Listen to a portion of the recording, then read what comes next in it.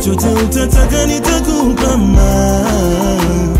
Hey guys, welcome back to our channel. It's your girl Fanny&jessy back with another reaction video. If you're new to this channel, make sure to give this video a thumbs up, share it with your friends, and of course do not forget to subscribe. Like I said, my name is Fanny&jessy, and on this channel we post reaction videos each and every day. So if there's something that you guys want us to react to, let us know by dropping the link in the comment section below, and we'll be more than glad to do it.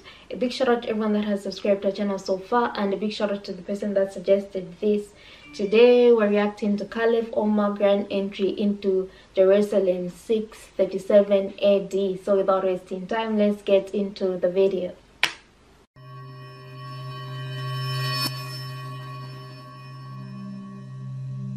Rome was the only major superpower at the time, followed by the Persian Emperor was number 2, the Persian Empire. Rome was the greatest superpower, and Jerusalem was its prize, its jewel.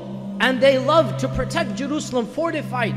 And yet when the Muslims conquered it, unbelievably, Allah Azza wa Jalla's miracles came into play, and they managed to carve out that entire slice of now what is Palestine and that entire region of Syria. Of course, the battles of Yarmouk and others, I have described them in my Seerah lectures. And that is why when the Prophet ﷺ passed away, the Sahaba knew that the #1 land that he had wanted was al-Aqsa. So in the reign of Abu Bakr as-Siddiq, the only lands that the Muslims attacked, the only lands that they wanted to conquer in the reign of Abu Bakr as-Siddiq was Masjid al-Haram, was al-Aqsa. And we all know that the victory took place in the very first days of the Khilafah of Umar ibn al-Khattab. So Umar, after the conquest of Damascus, he commanded Yazid ibn Abi Sufyan to be his governor. As I said, Yazid passed away, and Muawiyah was then placed in charge of Damascus. The Muslims continued marching onwards, conquering a number of key cities of Syria. And again, one by one, as they conquered the cities, the Roman soldiers, the Byzantine soldiers dispersed, and the morale is going down and down, until finally the eye is set on the prize of Jerusalem. Until finally the Muslims are now basically feeling confident enough to go to Jerusalem. And all of these cities are fortresses. They're all within walls upon walls. Jerusalem is no different, and they laid siege to Jerusalem for 4 months. And the same as in Damascus, many small battles and skirmishes took place. And once again, we really don't quite understand, where are the Byzantine armies now? This is Jerusalem. This is the holiest of holy. This is where, according to their beliefs and doctrines, Jesus Christ walked and lived and died and was resurrected. And after 4 months of surrounding Jerusalem, the people of Jerusalem agreed to surrender. But they said, as a token of respect, we want your leader, the Khalifa, to come all the way so we can hand the keys over. Finally, the bishop of Jerusalem, just like Thomas of Damascus, the bishop of Jerusalem, his name was Sophronios basically agreed to surrender, but with the condition that the Khalifa himself come to receive the keys of the city. Meaning Umar ibn al-Khattab has to come, and only then will I surrender. So Khalid ibn Walid wrote a letter back to Umar, and he said, after 4.5 months, they're willing to surrender, but the condition of surrender, you must come, then they will surrender. We're not going to surrender to an army general. We want your leader to come. And so Umar ibn al-Khattab, and this shows you his humility. It shows you how much he loved al-Aqsa. Umar ibn al-Khattab traveled with himself and his servant, and you all know the story, alternating with one camel or one donkey, they say, alternating and taking turns. They were both dressed the same. They looked outwardly the same. There is no entourage. And the people of al-Aqsa were shocked. This is your leader, the leader of the new Muslim empire. This is your leader. He looks like a common person. He acts like a common person. And they understood why Allah Azza wa Jalla had blessed the Muslim Ummah. It was not because of their military strength. It was not because of their arms. It was not because of their weapons. It was because of true sincerity and humility. The leader is riding a donkey as he comes to accept the keys. And at the time they enter the city, it was the turn of his servant to ride on the donkey. So Umar insisted, no, it's your turn, you're going to be riding. That ikhlas, that humility was the real reason why al-Aqsa was conquered. And this is demonstrated in the treatment of Umar ibn al-Khattab when he conquered al-Aqsa. In those days, al-Aqsa was ruled by the Christians, and they did not allow the Jews to live there.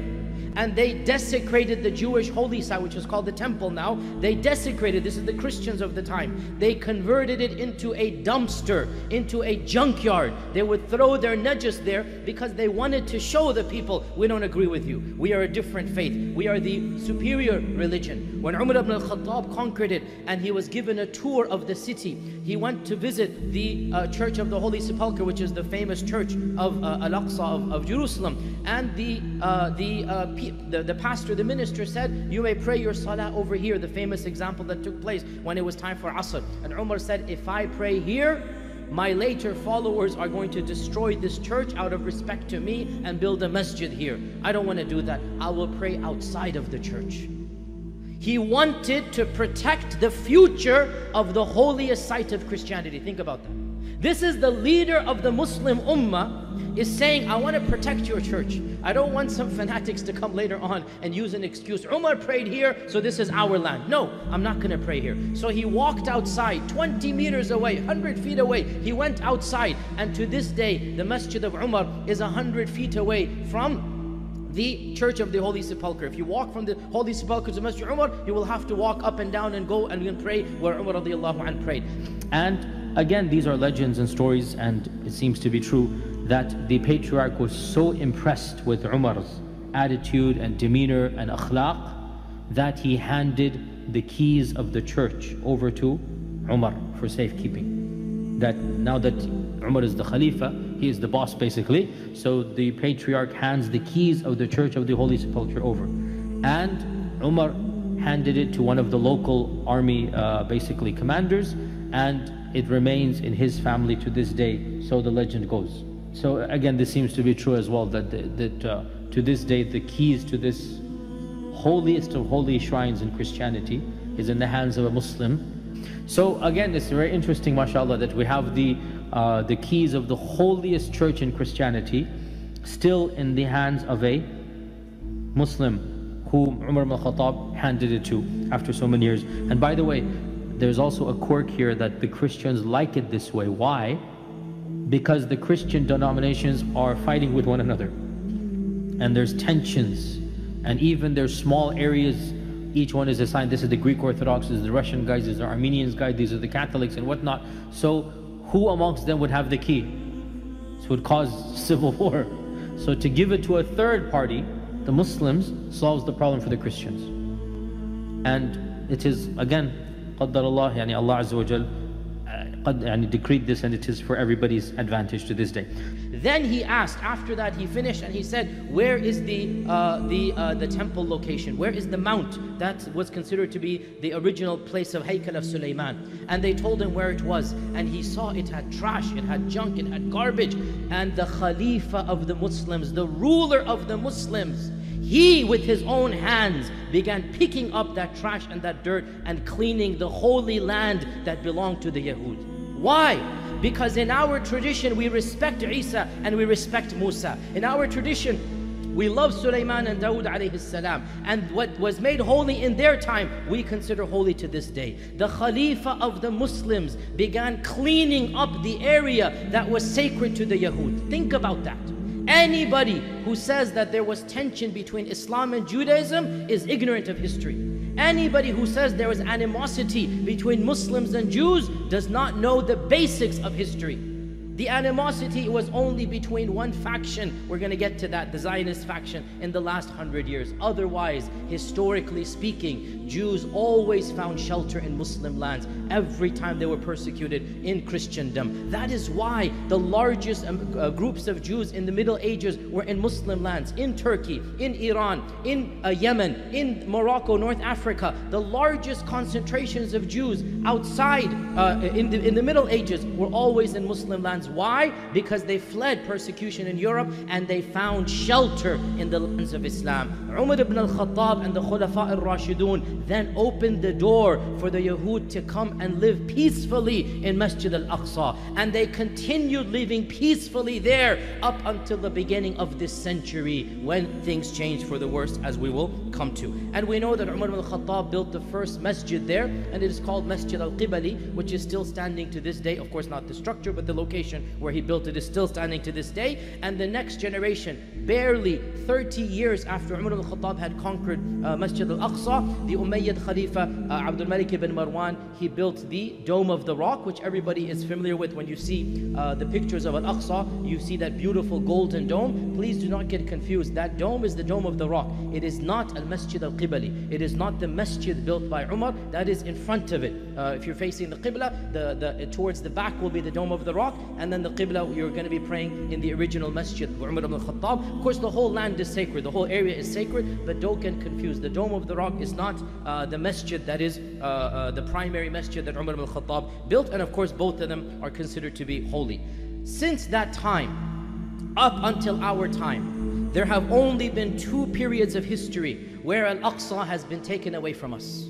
For the last 13.5 centuries, there have only been 2 periods of history where al-Aqsa has been taken away from us. The first of them was for a period of around 93 years, and that took place in the Middle Ages in the incidents known as the Crusades, when a group of fanatical Europeans left what is now France and England and other places, and they traveled all across the world, and they considered that if they did this journey they would be forgiven. They conquered Jerusalem, and contrast their conquest with Umar ibn al-Khattab. They massacred every single man, woman and child, Muslim and other Christians, because they were one type of Christians. Other Christians were killed, the Arab Christians were killed, and the Jews were massacred. The Crusaders massacred everybody. It is considered to be one of the largest massacres in human history before the advent of the modern world and the modern bombs and whatnot, because they slaughtered people by hand, by literally sword, by killing them one after the other, and up to perhaps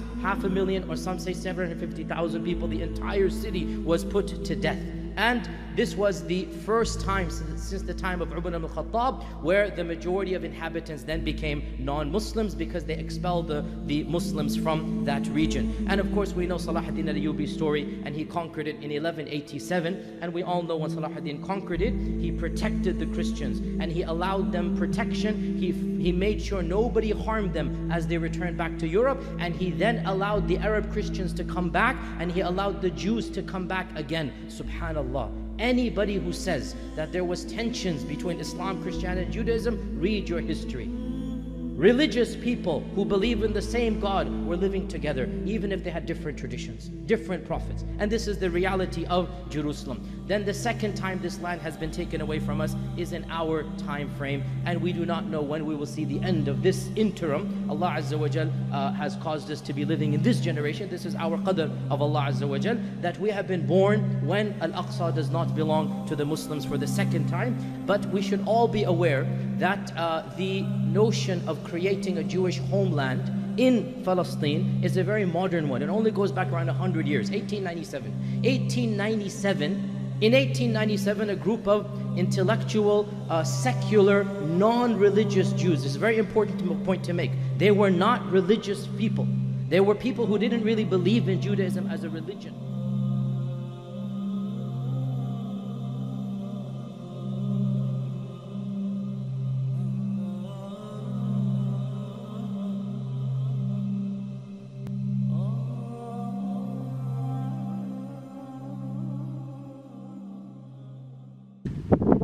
Was quite insightful, but I would like to focus on the kind and type of leader Omar was.